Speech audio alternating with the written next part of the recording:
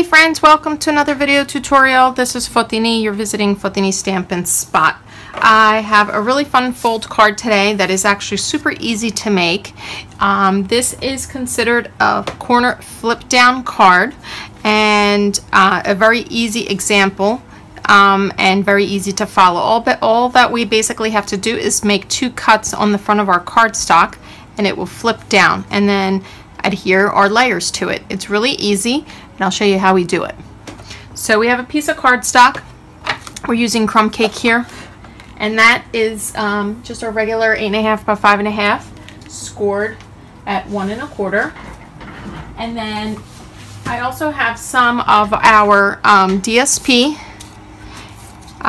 for the front. So this is Cajun Craze that's cut at 2 7/8 by 2 7/8, and then our DSP is cut at, I believe, 2 3/4 by 2 3/4, and then we have this smaller layer which I've already punched out using our stitched shape framelits that we're going to stamp. So our stitched shape framelits are punched out using the square, and I think this one measures, let me see here, 2 1/8, 2 1/8 all the way around. So I just have these cut ready for you to go. The other 3 pieces we're going to need is just some strips of the same paper. Our back layer will be again Cajun Craze, and this is, I believe I cut this at 1 5/8. Yes, 1 5/8. This is cut at 1 1/2, and this is cut at 1. And we're going to use our triple banner punch to banner this with stamping on the front. So basically, let's get our card. I have it scored. You're going to take the front of your card and you're going to align it to the 3 going across on the long side. Okay? And then you're going to take your cutting blade, and let me just double check my measurement, and you're going to line it up to the 2 1/2 on the ruler. So let's bring that down to 2 1/2, and from there you're going to draw a line to 4 7/8. So just push it down, draw a line to yours 4, 5, 6, 7/8. It's the not the smallest hash mark, but the one right next to it for the 7/8. Okay, so you have a cut basically right there. Hopefully you can see that. So then what you're going to do is we have to make a horizontal. So we're going to just turn this, let me think the direction. So we were like this, and we're going to go across this way, I think. Yes, so we're going to line this up again at 3. And we're going to bring it where we were here. And we're going to go up to, I believe it's 5/8. So from here, we're going to go up to 5/8, which is the one line, larger line right after the half mark. So you will have, if this works out, you will just have an L shape basically. And really that's the whole fold. I'll show you how easy. So now what you're going to do, as you have your card like this, you're going to push your cut out away from you, and you're going to take your corner and flip it forward. And then it will naturally bend right there. So then all you do is you take your bone folder and press that down. And it is as simple as that, folks. I mean, it's a super easy fold, but it gives it that little extra, like, geez, how'd they do that? Okay, so there you go. Let's look at that again. You just punch the inside corner out and then fold it down. And then the rest we could just put together. So let's do some stamping first to get that out of the way. We're going to use Cajun Craze Stampin' Pad. It has this nice kind of terracotta look that I like, and I think it's great for fall, and it matches really well with the DSP paper that we're using. So here's our stitched shape framelit. Now you can either stamp and then cut it out, or cut it out and then stamp, whichever, you know, works for you.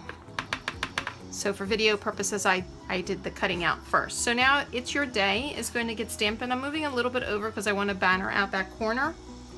So I'm just kind of push down and come up. And we're done with our stamping. So I'm going to pull out my triple banner punch, and how this works is you just flip it over, you push this up and it pops open, and I want to banner out. It has 3 sizes, technically 4 if you utilize these notches for smaller ones, smaller paper, but this is cut at 1 inch, so really you could just slide it right in. I like to flip it upside down so I can make sure that I'm aligned, and just squeeze and it punches out a really nice and easy banner. So the other 2 pieces of cardstock, we're just basically going to do the same thing, and because there is no stamping or anything, I just want to punch it. I'm not necessarily flipping it over. Oh, it does not want to cut all the way. 3rd time's a charm. There it goes. So we have that, and then again, this is cut a little bigger. And we cut that out. Now we have all different lengths here, so we're going to layer these all on top of each other, and we're going to cut it all at once. So we're done with this. So my cardstock going across is at 4 1/4, so that's what I'm going to make this length at. So I'm just going to bring out my Stampin' trimmer, and just as easily I'm going to measure out 4 1/4 here and just cut the strip off. Same for all 3 pieces. You can make them smaller or whatnot. They're all going to line up the same at the end, but the banner I'm going to, you know, you'll be able to see that. So that'll look like this. And if it's, depending on how you like it to look, you can adjust it. So I wanted to make sure I got them all in the same length first. So if you want to make them closer or further away, that's up to you. So what I typically do is I line them up and then I just cut one last time. So let's do that. Just going to take some fast fuse because I'm out of snail. This works just as good.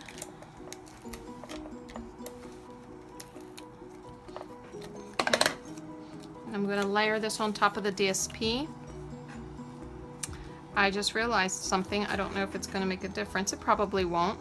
If you're using a DSP that has a specific pattern, just make sure that it's the right direction and not upside down, but I don't think mine is going to matter so much.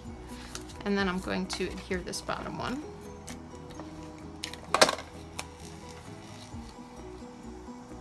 Okay.